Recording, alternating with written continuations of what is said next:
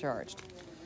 Well, this next story is something only the cat could drag in. It seems a feline felon is stalking a quiet residential neighborhood in Alameda. News Center 4's Tom DeVries reports on Rusty, the cat burglar. Rusty could by now be considered a career criminal. Barely 7 years old, she began stealing small items of clothing 6 years ago, burglarizing neighbors and bringing the stuff home. And then the towels started, and we actually saw her. She used to go down the street, a couple doors, and steal the towels from this guy and drag them home, and she'd be howling the whole time. Half a block in either direction in a generally nice part of town, nothing small enough for a determined cat to carry or drag is safe.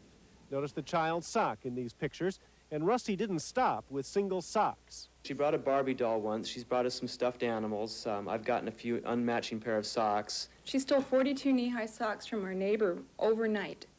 With a wave like that, the neighbors have noticed their losses. Anything from a rag when I'm washing my car to a sock will suddenly be missing. You know? But victim Rob McCarthy is taking it philosophically. Rusty's such a good character about the whole thing that just doesn't mean it half the time. You know, it's just a habit. Kind of a klepto cat, I guess you could call her. Rusty's owners have their theories about what turned the cat to crime. Daily, every morning, usually when she's hungry. If she doesn't like the menu, she'll bring back something that will, appease us to feed her something that's better, something that she likes, a lot more.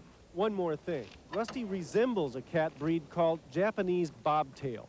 It's known for short tails, curiosity, and an inclination to steal things, even small tools. In Alameda, Tom DeVries, News Center 4. Maybe it's because she has a bob tail and she thinks she could put it on the...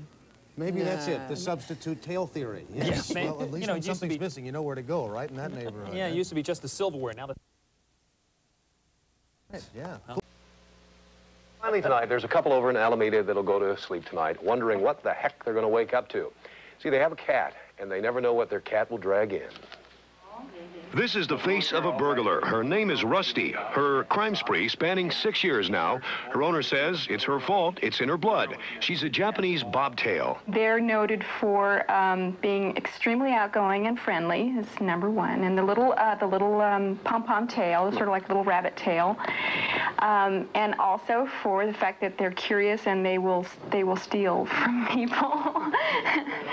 She has a whole array of things. She's got here Cub Scout scarf. She loves socks. She loves knee-highs. She's big on knee-highs. We have lots of knee-highs. Neighbors keep a mental list of the things Rusty has stolen. T-shirts, slippers, socks. You name it, she's taking it. We have a pile that's at least a foot high of things that she's brought home. And we invite our neighbors to come by and look through it and see if there's anything they want to retrieve, because she's no one's safe in our neighborhood.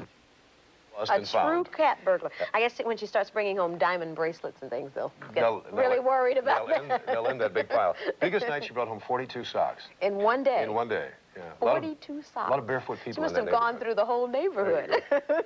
That's where all those...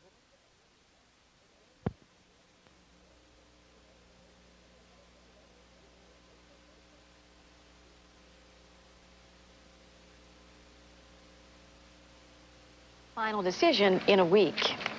We know felines have a particular fancy for fillets and fine feathered friends, but Rusty the criminal cat helps himself to the unusual, as Tom DeVries found out. Rusty could by now be considered a career criminal. Barely 7 years old, she began stealing small items of clothing 6 years ago, burglarizing neighbors and bringing the stuff home. And then the towels started, and we actually saw her. She used to go down the street, a couple doors, and steal the towels from this guy and drag them home, and she'd be howling the whole time. Half a block in either direction in a generally nice part of town, nothing small enough for a determined cat to carry or drag is safe. Notice the child's sock in these pictures, and Rusty didn't stop with single socks. She brought a Barbie doll once. She's brought us some stuffed animals. I've gotten a few unmatching pair of socks. She stole 42 knee-high socks from our neighbor overnight.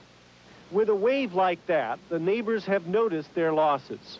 Anything from a rag when I'm washing my car to a sock will suddenly be missing. You know? But victim Rob McCarthy is taking it philosophically. Rusty's such a good character about the whole thing that just doesn't mean it half the time, you know, it's just a habit. Kind of a klepto cat, I guess you could call her. Rusty's owners have their theories about what turned the cat to crime. Daily, every morning, usually when she's hungry. If she doesn't like the menu, she'll bring back something that will, you know, appease us to feed her something that's better. Something that she likes, you know, a lot more. One more thing. Rusty resembles a cat breed called Japanese bobtail. It's known for short tails, curiosity, and an inclination to steal things, even small tools. In Alameda, Tom DeVries. And finally, Larry.